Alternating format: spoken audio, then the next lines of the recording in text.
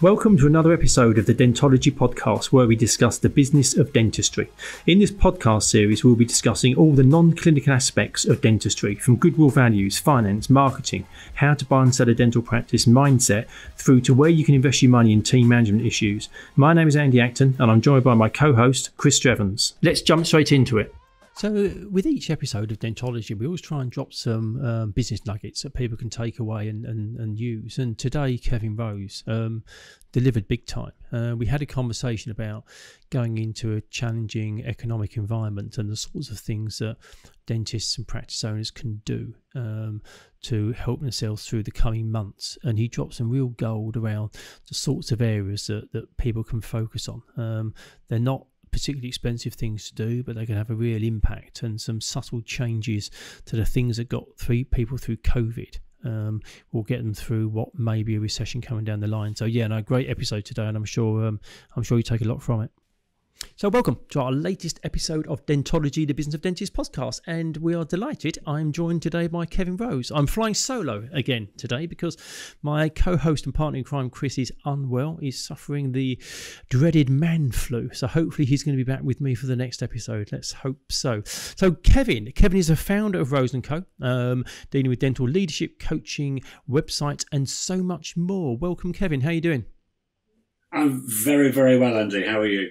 And you're doing a great job on your own, I see. So you're surviving. Good, yeah, that's right, yeah. Normally, I look to my right and Chris is sitting there, but not today, not today.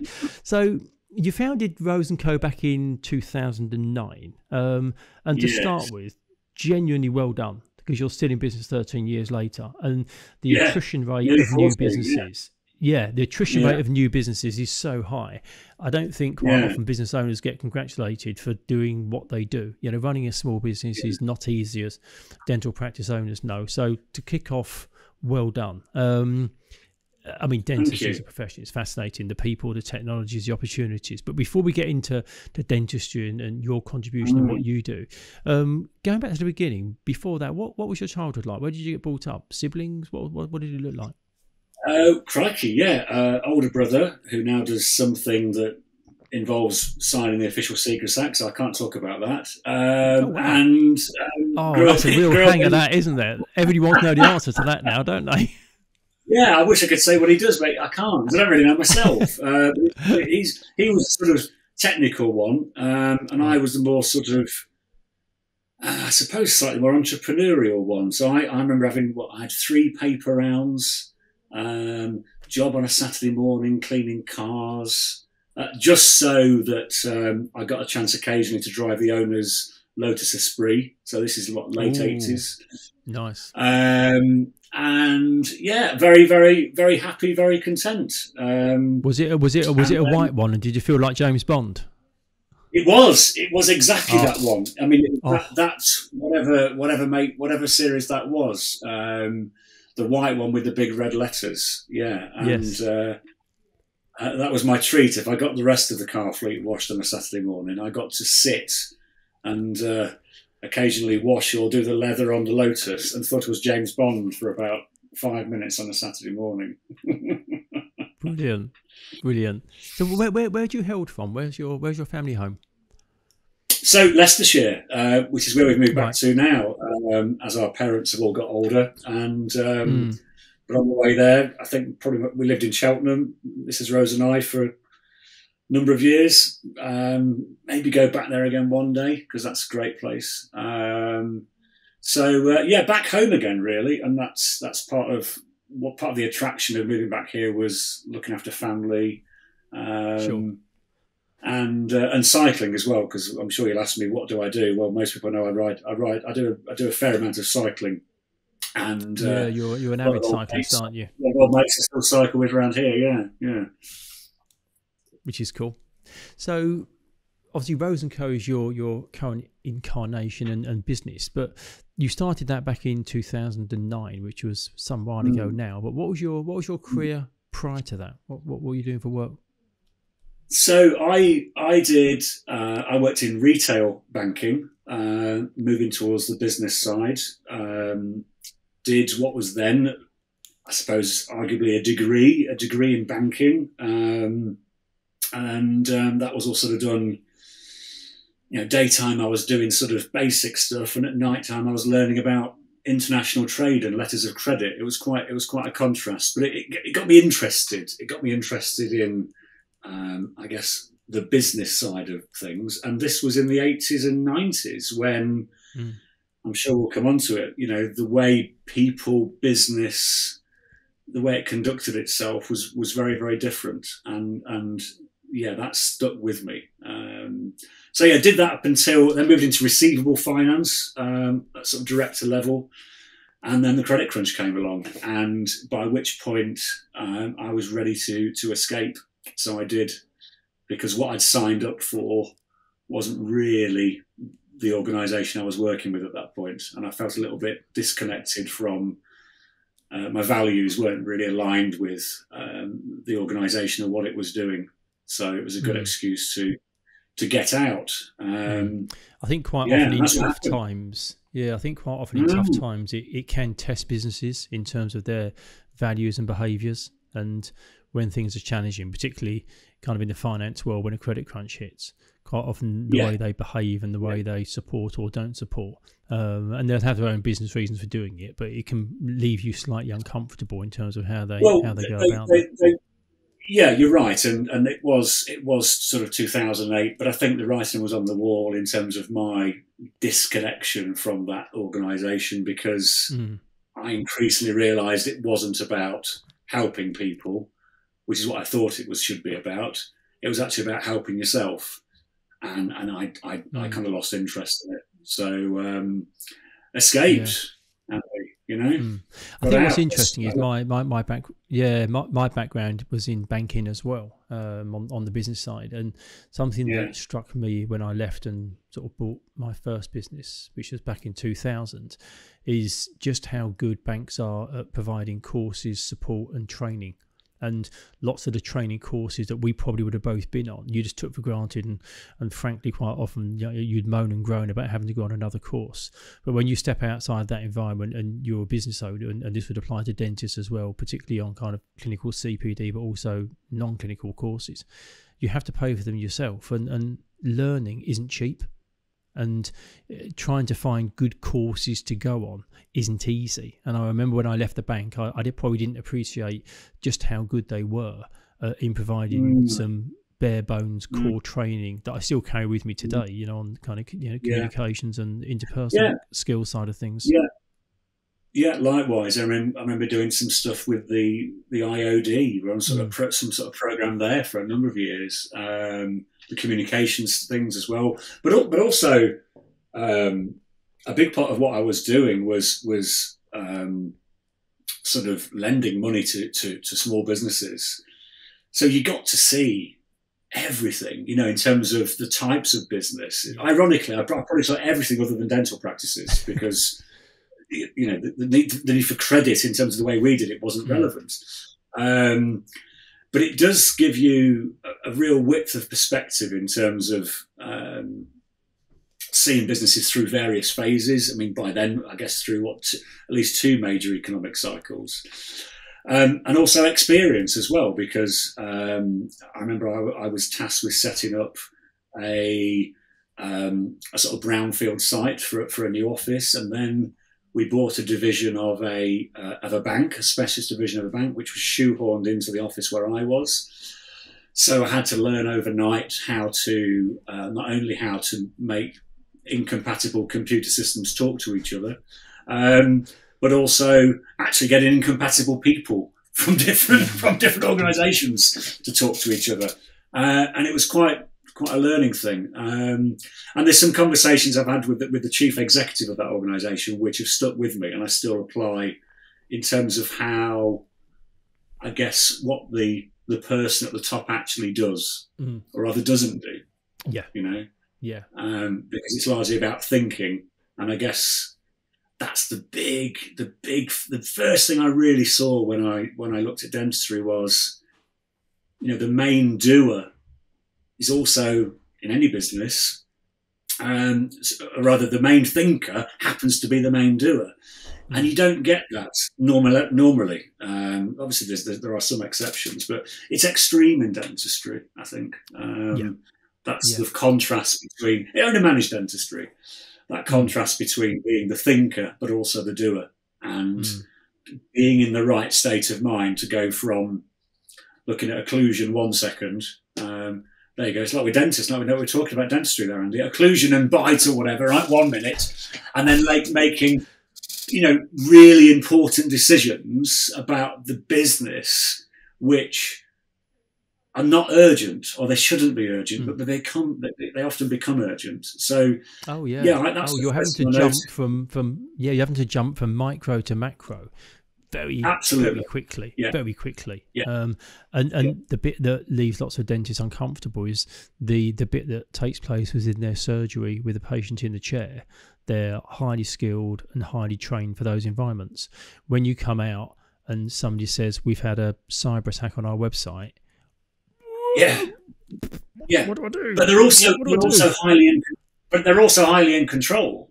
And this is the irony to me, Andy, which is that clinically, and rightly so, if you're going to drill into my jawbone, I want you to be absolutely in control of every aspect of that, totally.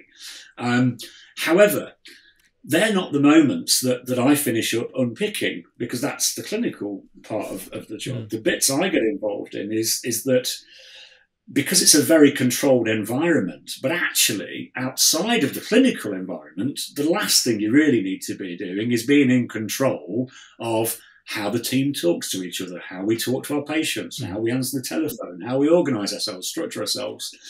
So it's getting that balance right between dentists wanting to be in control, which is an admirable weirdness, right, of dentists. And if I can say that, dentists are weird to that extent that they need to be in control clinically. But if you, as I'm sure you know, Andy, if you run a business with that same level of control, then you'll get paralysis in terms of decision making, and you don't get the best out of people by just telling them what to do. And then when it goes wrong, well, they'll say, well, you told us what to do. And the problems with patient service, customer service and all that stuff, it requires thinking. It requires thinkers. And also, and I was going to say, and I think as a practice owner, typically they'll still be spending 2, 3, sometimes 4 days a week clinically in their surgery. So if you haven't empowered other leaders in your business to make decisions while you're busy with the patient, your business is stagnant.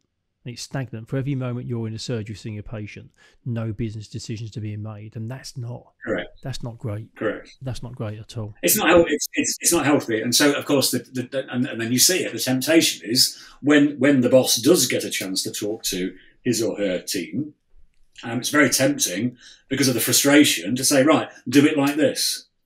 But you can't tell someone in advance how to, for example, respond to a particular patient who we don't yet know the name of right now, or the time of day, or the weather, or whatever, who's stood at the desk saying, I don't understand this treatment plan, or turns up late, what do I do? And so this is where dentistry requires people to think. But there is another double whammy, of course, in that nursing is about process. I'm not saying nurses don't think, but of course they do, but nursing is about process.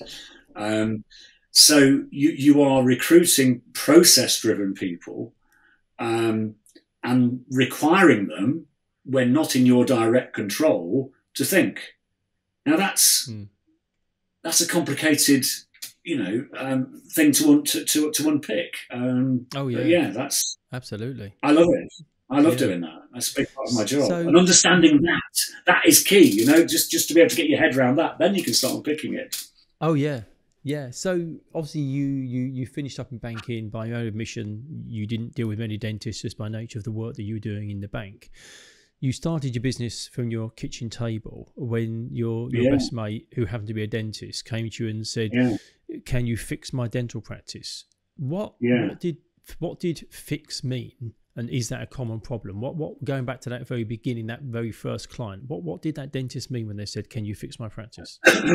Well, I mean, first of all, I said no, by the way, when he asked me, because I thought, well, I don't know anything about, I don't know, you know, as it happens, I'd seen my own children, far younger at the time, in that dental chair because this dentist was also my family dentist and good friend.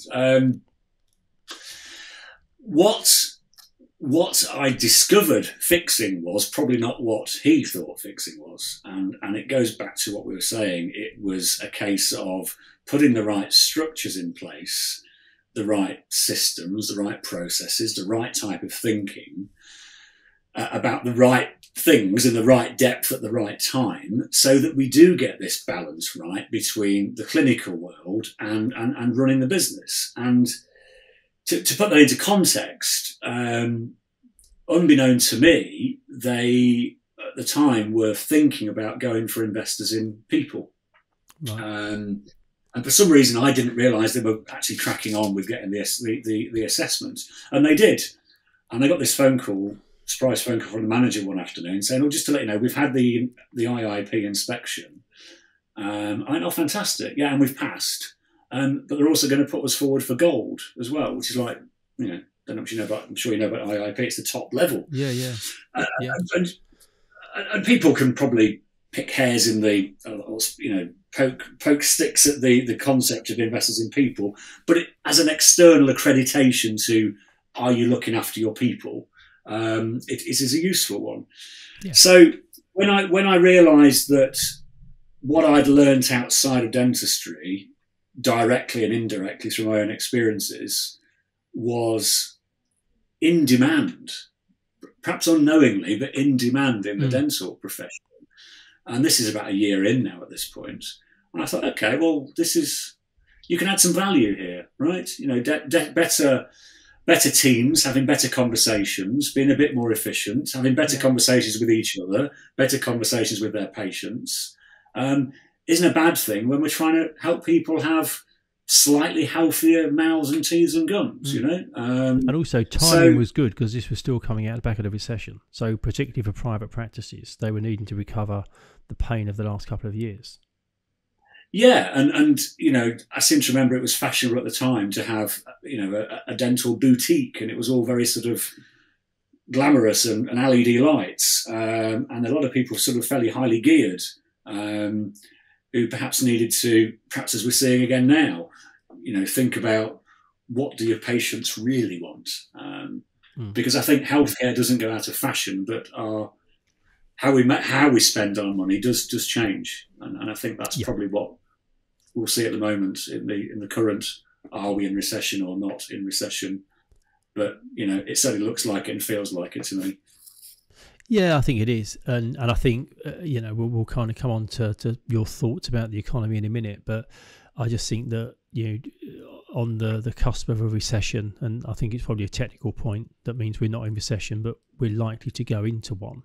Yeah, looking at the buoyancy that we're seeing coming through COVID and out the other side, particularly for private practices, I think it is important to make sure you are prepared for going into a more difficult, challenging economy. But perhaps we'll come on to that later, and I'll get your thoughts and tips on what to do there. But no, it's very interesting. A couple of weeks ago we met at Dentology Congress, which is always good fun. Drew Shah, who curates that, it's a remarkable event, and there was a sweet moment when I turned up as Where's Waddy and I saw you as a Care Bear. It was a lovely moment. It really was. Yeah, I don't know if we should be telling the world about that, really, Andy, but we've done it. You know? So yeah, I was too a pink late. Bear. I was going to say that I was a pink Care Bear. Well, perhaps you explain that everybody was in fancy dress. It wasn't just us, right? It was a fancy party. Yeah, the pictures are all over social media. But as an event, the Congress is about empowering people, helping the profession to thrive, and lifting people up. And Drew does a great job at doing that. I see that there's quite a lot of crossover with you and what you do with your services for clients as well, in that a lot of it is around people and getting principals in good shape so they can empower their teams. Where did that come from? You kind of explained what you did with that first dental client of yours, but you also have a real interest in people. Yeah. Well, I do, and I think you mentioned tubules. The thrill with the tubules crowd is that there's a lot of like-minded people with very similar and shared values, which is why I think it works. Where does the interest in people come from? Crikey, do you know? I think actually it probably comes from the fact that, and I'm probably no martyr when I say this, right? But when you've been through a bit of nonsense yourself in your life, what you realise is a good way of getting out of your own head is to be helping other people, and that to me has been part of my own journey, if you like, which is to. It really is very fulfilling and rewarding seeing people. It's going to sound a bit profound, if you like, but waking up for the first time. I was lucky enough at the Congress of the week to have a very small little group of dentists who decided they didn't want to do pig's heads or clinical stuff. They wanted something very different. And yeah, I mean, the feedback from that particular chap that came along was just opened his mind, opened his eyes to different perspectives, different insights, which leads to different thoughts and ideas. And yeah, I mean, it's great, Andy. I get a kick out of it, just seeing other people develop and grow. And I don't just leave that to other businesses. Our website and digital team, I was pondering over the summer where to go next with that, in that there is more scope for growth because there's only one of me, thank goodness you might say, and I think I find it quite hard trying to get other people to do what I do directly, right? It's a very personal thing, whereas we can develop the website and the digital part of the business. It's far more scalable. So I was playing around with the numbers. Well, let's try and do this by 2020, whatever. And I just couldn't get excited by it, right? And then I thought, well, what would I say to me? If I was coaching me on the subject, the question would be, well, what do you actually get a kick out of, Kevin? I go, well, I like developing people. We'll do that then. So in the end, it's an arbitrary figure, but I've actually got this little personal goal, which is by the end of 2025 to have launched 10 careers in digital marketing out of our offices up in Dundee. And frankly, if they all finished up working for us in 3 years' time, great. If not, great. But I think the results then follow, and then we will do a quantity of digital things and all the rest of it. But the point is, you're putting other people first. And to me, that feels good. The team understand it. We talk to people about that. They seem to get that. And that's a shift in thinking about business, which it's certainly not, I don't own that concept. But again, if you look outside of dentistry, which is really, I suppose, what I really want to encourage people to do more of, to look outside of dentistry, see furthest, right? See further than other people. Be more giraffe-like, which I think literally means he who sees furthest, right? The word giraffe. Someone told me that. I can't remember where or why. But so look further outside than others, and you will see there is a shift in the way businesses are operated, or rather how they're led and what their focus is. And this takes me right back to why I got out of the financial world, was because it was always about, it became about not serving others, serving yourself. And to me, to serve others is a gift, because it's just rewarding in its own right. And then the results follow. And I think in healthcare, we have to remember that if we look after the people that we're trained to serve, directly and indirectly, whether you're a clinician or a supporting member of the team, the results follow. And I really believe that if you do the right thing, the results will follow. And businesses that have failed to do that historically, they've made the results the priority, they just fail sooner than any other business. And don't get me wrong, that is not to say we don't need money. We need money. We need to make money. We need the KPIs and all those things, because that's the fuel that goes in the tank that turns the wheels. But the question is, where are you going? Where are you heading? And that doesn't have to just be about more. I believe we also need to do better, and you can do both. You can do more of, but you can do better things at the same time. And again, that isn't just charity or sustainability. Better things can be,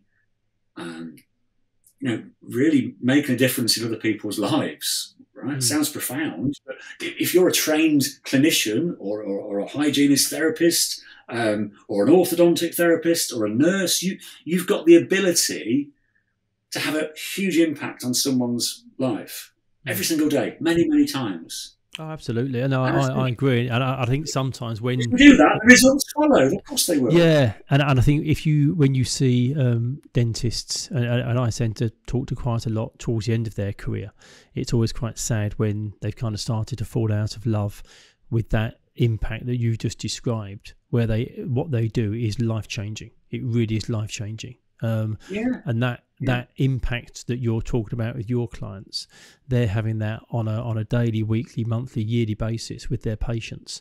And how many thousands of people out there have got a different outlook on life, either pain-free or an enhanced smile or better function or whatever it might be as a result of seeing the dentist. And it's easy to not see those things because we, like you say, be the giraffe, look further. And I think that dentistry is great, but because it's a specialist area and you need to be qualified, quite often the same people stay just within that profession. So it's rare that you get outside thoughts and influences coming in. And I think, what you're describing is valuable, but it does require dentists to go and seek information outside of the profession, because it's a well-supported profession, but going outside can be so valuable and interesting.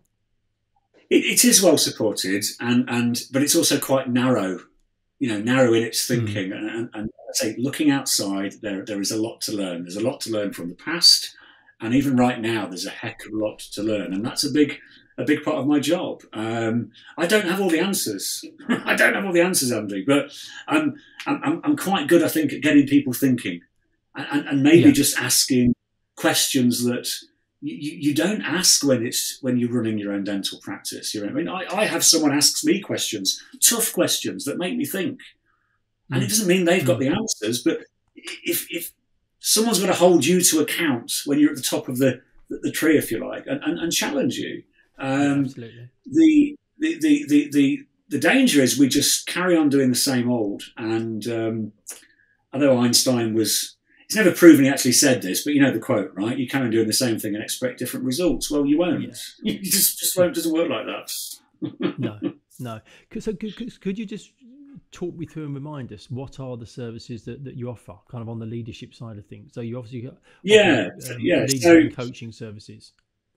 So the coaching side, thanks to COVID and Zoom became acceptable, is a big part of what I do. So I have a group of clients in what's called Club Connect, excuse me, and I have a one-to-one meeting with all of them during most months. I'll explain there's some exceptions to that, and that's I've got a client in Australia, one in Switzerland, and then the rest all over the UK.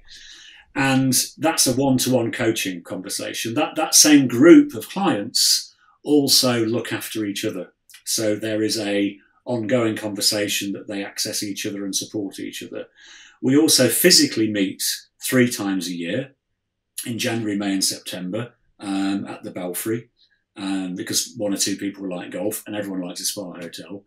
So we meet there 3 times a year. And then we also have a monthly, if we're not meeting, a monthly chat, normally the second Wednesday of the month for an hour or so, just interim people checking in with each other.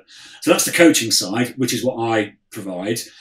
People can then add on to that training. So I go to practices and provide training for dentist and dental teams in the main areas. So it's basically how to talk to each other, how to talk to patients, how to organise yourselves, teamwork, communication, telephone, reception, patient-dentist, leadership.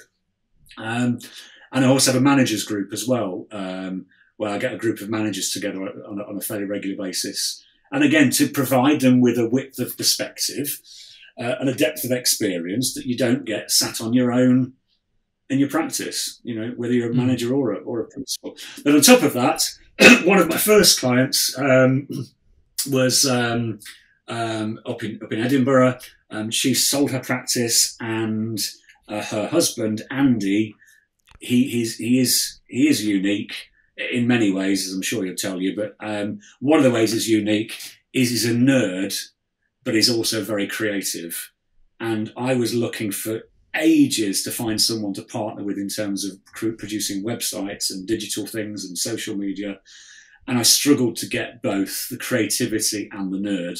And I'm saying this because this is his language as well, right? So we've got someone that makes very, very pretty things work very well online.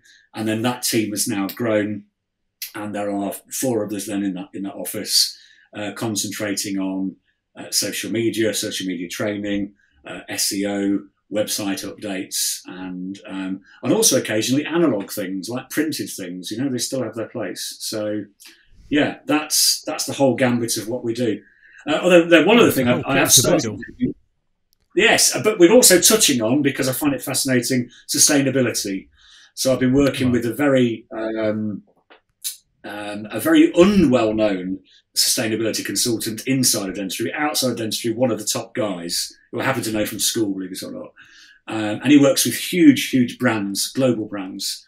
And he also has a passion for helping out dental practices. So we've just done a program over the summer, which was helping practices get their own insights into a sustainability policy and things that they can do, because it fits in with one of my things, Andy, which is there's stuff that you can do now, do it now because you want to rather than because you have to. And I would say within a couple of years, someone will be knocking on your door asking to see a copy of your sustainability policy.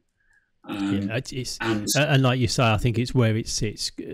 Unfortunately, life being what it is, most people tend to do things at the last minute when they have to. You only need to look at the timeline of when people submit their self-assessment for tax return.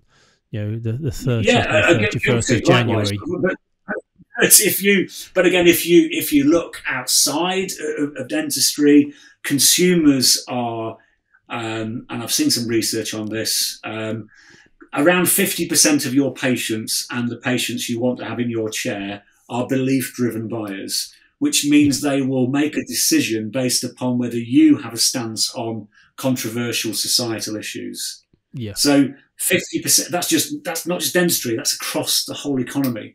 So people who are clear on things that matter, okay, are attractive by definition to, and also unattractive if you don't have that sense of purpose. Yeah. No, I agree. I agree. It's a great thing to be pushing. I know that Lloyd's Bank and some other large institutions are pushing it hard as well, because we need a lot of noise and then people hear some of it. Yeah, and that, can I go back to the banking days, Andy? Because I think you've just lit a touch paper there under me, which is that, you know, you mentioned Lloyd's, and I think I can say this without being litigious. You know, a horse running down a high street, I don't think has anything to do with current accounts, right, or interest rates, or debit cards, or pensions. Yes, I know it's their logo, right? But they don't have to have it running down the beach, do they? The reason the banks now have this imagery, and they have associations with life skills and training kids to get interviews and old people to use the internet. The reason they're doing that, if you're cynical, is because they screwed up 30 years ago and they lost the trust of the people that they meant to serve. So this is your basics of Simon Sinek. People don't buy what you do, they buy why you do it. Well, we know what you do, and we don't trust you anymore. So we have to reinvent why we do it. So that's, if I was cynical, I'd say that's why the banks have shifted their marketing over the past few decades away from talking about checkbooks and your flexible friend, and more about their alleged values and purpose. I personally think it's smoke and mirrors, but and that's why the online banks. That's why the online banks clear up, because they're not tarnished with the same brush. But you take that same principle, a profession, highly regulated, made some mistakes, has lost the trust of its customers, or is not trusted by many of its customers. Well, there's dentistry, professional. And has trust issues with huge parts of the population, because people don't like going to the dentist. Not you personally, they always say, but generally dentists. Yeah. And what dentistry isn't doing is learning from the banks, because dentistry still talks about dentistry rather than why we do dentistry, and that's a simple reversing the order of how you market and in what order you talk about things. Yeah, so, no, absolutely, absolutely. Yeah, some big issues in there, some massive issues. You said in the past about the importance of long-term customer relationships, and they require long-term planning. Obviously, lots of things you just talk about there are very long-term. You know, sustainability is not going away. You know, we need to move down a path of improving over a number of years. What's your experience on dentistry in terms of, is there a widespread acceptance to develop long-term relationships and do things over a slower, longer period of time? You know, dentistry is talked about as a career, which kind of implies it's going to span a decent number of years. And I'm thinking of it in context of particularly social media, which is very, you know, everybody wants results yesterday, everybody wants results tomorrow. No one's prepared to make those long-term investments. What's your take on that?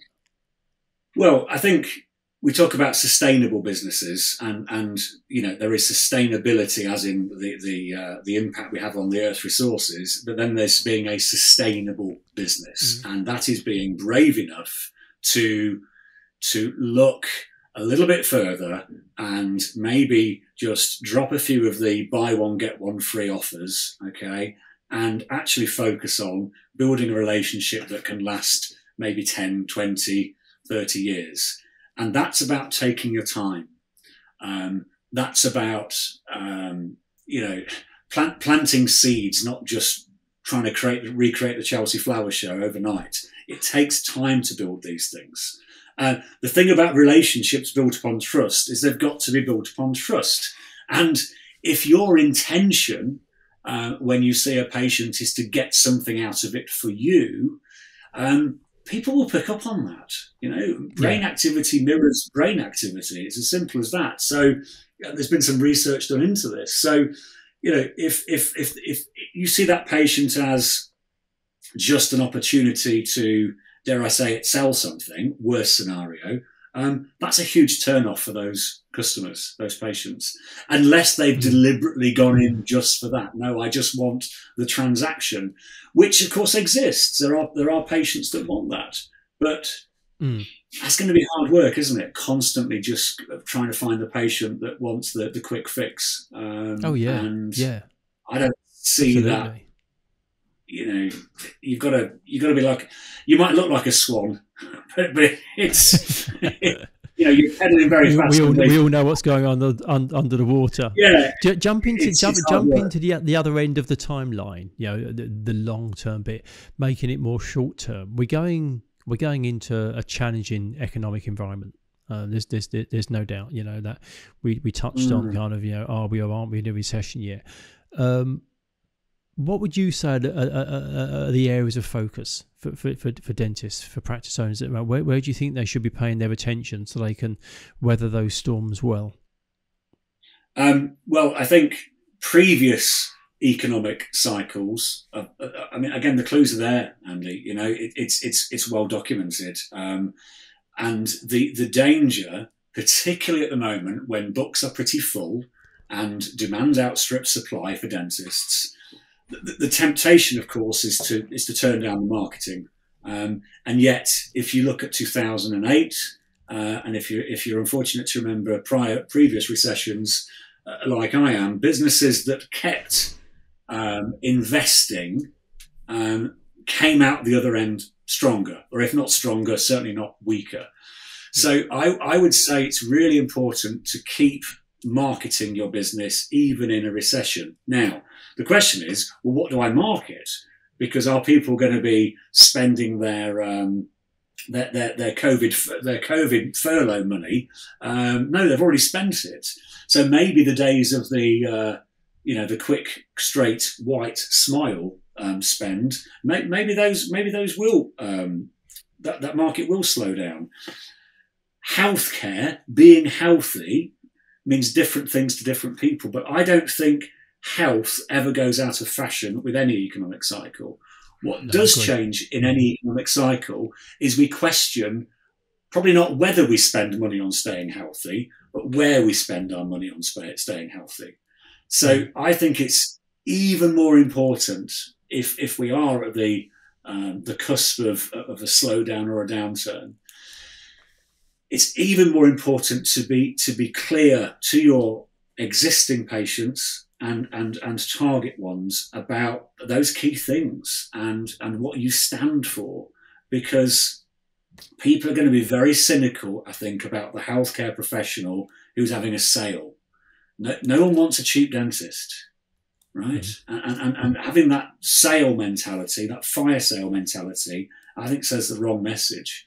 Not if you're trying to build a relationship on trust. So yeah, in summary, I would say keep investing in your marketing and your presence. Get the message better though. The message needs to change when cash is tighter, because people will question where they spend their money. We also need to be investing in our people, because if you make today the best place for me to develop and grow in your business, the chances are I'll come back tomorrow. And I'm less likely to be swayed by 50 pence an hour down the road. Okay, so keep investing in your people, keep investing in your presence with your customers, and don't forget your existing patients, the ones that have stuck by you. So you've really only got to look at COVID to learn how to come out the other side of a recession, because the fundamentals of looking after your customers, looking after your people, investing, and also investing in yourself as a leader, so that you are being challenged or challenging yourself in terms of how you think and what you think about. Because it's too easy just to go enter the practice at 8:30 in the morning, do a load of dentistry, go home at 5:30 and not speak to a soul. That's really important when people are vulnerable and scared, that we talk to our teams. And during COVID, sorry, and it's a long answer to a short question, but I think what COVID taught us was, when you take away from dentists the ability to actually do what they're trained to do, the product, the service, the dentistry, what are you left with? And what the best did over that COVID period was they took care of their teams. They made them feel safe. And they were looking to you for answers and inspiration and to feel safe. Because if you can't do what you do, all you can talk about is why you do what you do. The doing's gone, you're left with the why and the how. And we keep talking about that. I don't think that changes in a recession. For the staff to feel safe, and for patients to feel safe, and to keep investing in the teams and your business. People will think twice. I think they're about great tips. Yeah, I think they're great tips. And also they're things that are very practical and they don't cost a fortune. You know, people will be concerned about their profit margins, but lots of those things about, making sure your team feels special. Yeah, are they trained? Are you focusing on the right things? I think the thing you said about your message as well is really important, because it may be that the message for lots of practices does need to change slightly. What they've been marketing for the last couple of years. When you're going to a different climate, you may want to just, subtly change your message to make sure that you attract the right sort of patient and also appeal to your existing patients as well. Yeah, I mean, there are better ways of saying we're accepting new patients, and there are better things. I know you are, okay, but there's better ways that you can put that. And I think also, we need to move on from, and maybe your website and your marketing needs to be a bit more robust than just saying we strive to deliver the highest level of dental care in a warm, friendly environment using the latest techniques. Because frankly, no one knows what that means. And consumers are being more and more purposeful and biased towards organisations that they trust. Now, that doesn't change when we talk about the product being paying to someone to stick his or her hands in your mouth. Human nature doesn't change when you move it to dentistry. So, again, look what other organisations are doing to maintain loyalty and swipe and deploy it. There's no shame in that. Someone else has made the mistakes, learn from them, don't make the same ones again. Yeah. No, I think that's good advice. Good advice. What does success look like for you and your clients? I think I've got an insight for you when you were saying about making people better, making people happy, being of service. That seemed to be where you're at. But would you define success beyond that and for your clients? Well, look, let's face it. Everyone wants to have a profitable business, okay? And you're at the pointy end of that. You're buying and selling, or on behalf of people, profitable businesses. So we've spoke about this, the importance of that EBITDA and the multiples and all the rest of it. But I think it's a double-edged coin. So on one hand, yes, all those things need to be in place, but I think success comes when you can sleep at night as well. Right? It's as simple as that. So, how you've made your money, how you've arrived at that bank balance is maybe not something I would have thought about when I was a teenager or early 20s, but, wind forward a couple of decades and you realise how important it is. Yeah, definitely. So that to me, it's how you get there, I think, that matters. Yeah. And out of all the things you do, you've got a very broad remit. What's the one thing that makes you happiest? If there's one thing you could wake up in the morning and do, what's the one thing that gives you ultimate joy? For me personally, or for my clients? Yeah, for you personally. For me, it's seeing people wake up. It's seeing people develop and grow.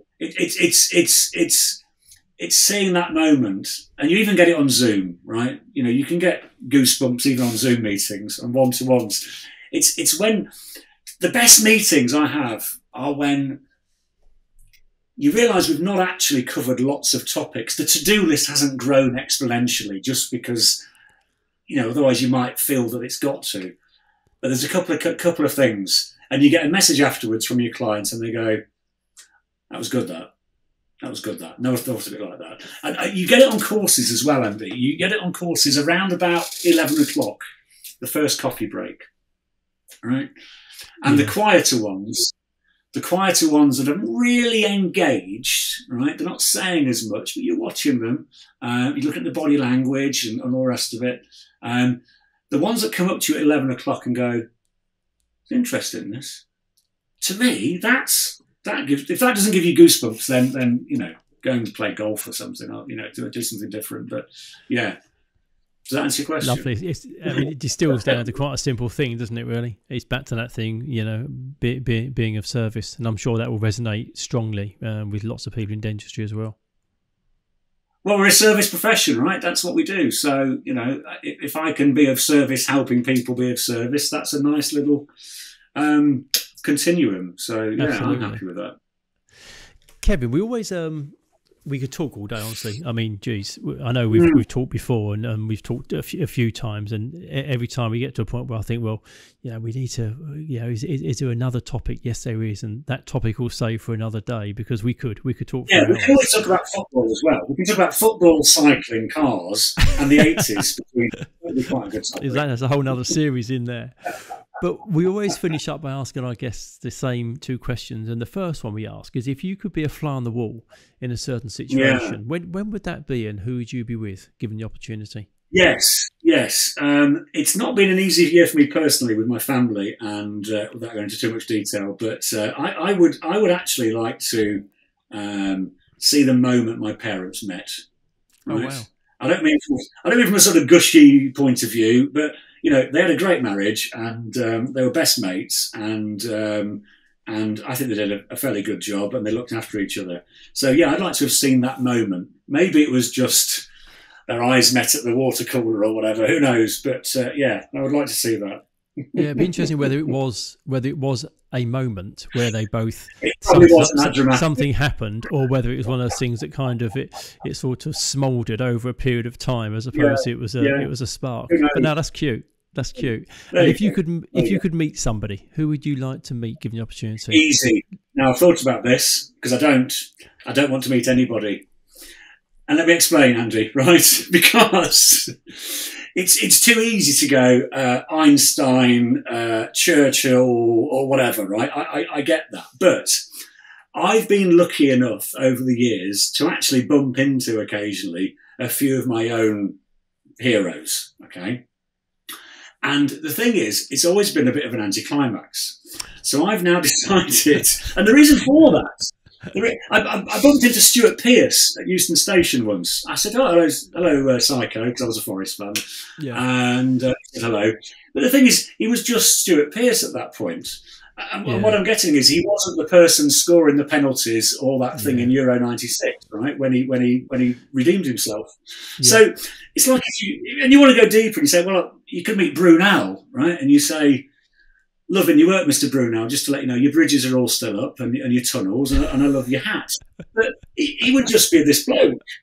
So what I mean is, if you meet your heroes, I think it's a bit of an anticlimax, because the thing that you remember them for, that you fell in love with them for, is probably not the thing they're going to be doing when you bump into them. So yeah, I would say, controversial or otherwise, I don't want to meet anybody. Well, Kevin, we've not had that answer before. I'm happy with my memories as they are of people, and let's not spoil it. So we've not had that before, and I would be staggered if we have anybody, given that there's I don't know how many people to choose from on the planet, that somebody would say nobody. But I get your logic. I do understand your logic of it probably wouldn't necessarily deliver. Kevin, it's been brilliant. So yeah, spoiler alert, you sent these two questions in advance. Everything else is just you hitting me. So I thought about that one and thought, well, yeah, I could go really deep and say, I don't know, Shakespeare or whatever. There's an infinite pot of talented people before us. Yeah. And, you could even say, Elon Musk, but no. Elon Musk would just be a bloke who just happened to be a genius. But he won't be a genius when you meet him. He'll just be having a cup of coffee or something. So, no. Never meet your heroes. Excellent. I love your logic. Kevin, it's been wonderful. I've really enjoyed our chat. I think those tips for people in terms of what they should be focusing on over the next few months are absolute gold. And I'm sure people will take a lot from that. So that was brilliant. And hopefully we'll be seeing one another again at some point soon. Let's do it. And in the meantime, dental folk, look after each other, okay? There's enough out there. Be kind to each other, okay? And you'll be fine. That's a lovely message to finish on. Cheers, Kevin. Look after yourself. Thank you for listening to this episode of Dentology, where we discuss the business of dentistry. If you like what you heard, please do subscribe where you found this episode. That would be amazing. And also follow us on Instagram.